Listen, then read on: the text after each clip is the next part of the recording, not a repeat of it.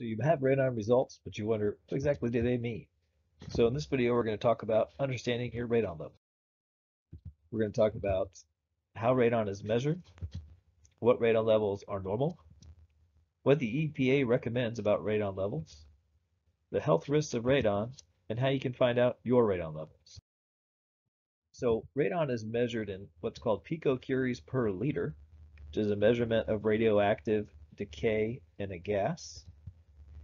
And 1 picocurie per liter amounts to 2.22 radioactive decays or energy emissions per minute per liter of air for 1 picocurie. And at 4 picocuries per liter, the federal action level, there are over 12,500 radioactive emissions per liter of air every single day. So in an average room, a bedroom measuring 10 by 10, maybe with about 8-foot ceilings, at 4 picocuries per liter, there will be over 283 million radioactive emissions every day directly from the decay of radon in that room. And really, there could be up to 5 times that amount when factoring in the emissions from radon progeny, which is what comes after radon in the decay chain.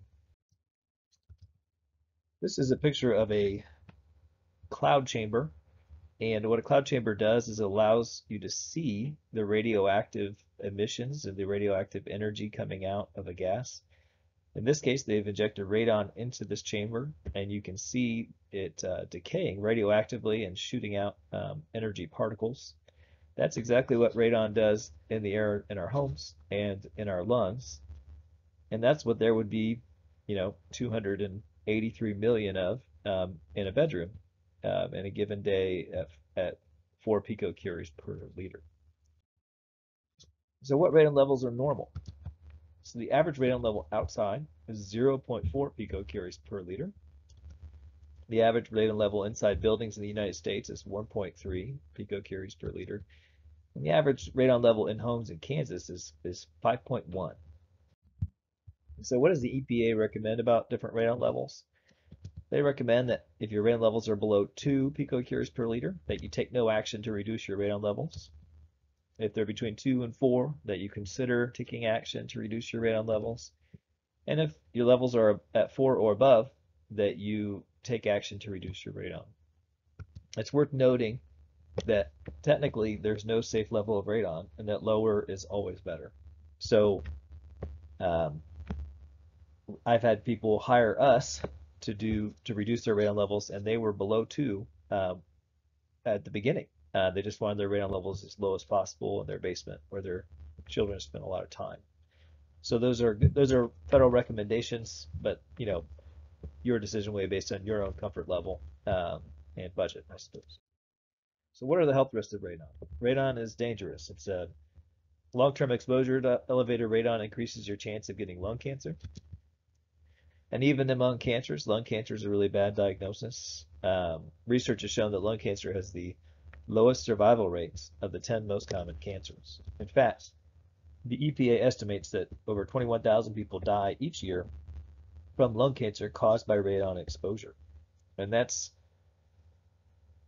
is over 50 people per day who die because they were exposed to elevated radon. So how do you find out your radon levels? You could get an affordable kit from Amazon or from the local hardware store for about $15. You could get a very similar kit from your local extension office if they have them.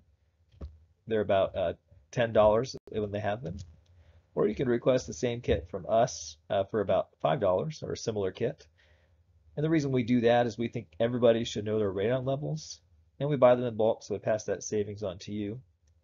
Also, too, we think if you have a good experience getting your radon levels from us, and you have high radon, that you'll consider hiring us to fix your high radon. There's no obligation there. And last but not least, you could call us or another local radon testing company to get a test with a continuous radon monitor. And that's a machine that goes in your house. Those tests are good. You get the results a little bit faster. You get a little more information in the report. But those tests cost 5 to 10 times as much as doing a test with a kit. So if unless you're in a real estate transaction or in a big hurry to get your results, the test kit is certainly a more economical option. And the test kits are generally accurate if you follow the directions. So if you have any questions about any of that, it could be about radon in general, could be about radon testing, could be about radon mitigation or how to fix high radon, or maybe you've already got radon results and you'd just like to talk to somebody about that, give us a call or visit us on our website.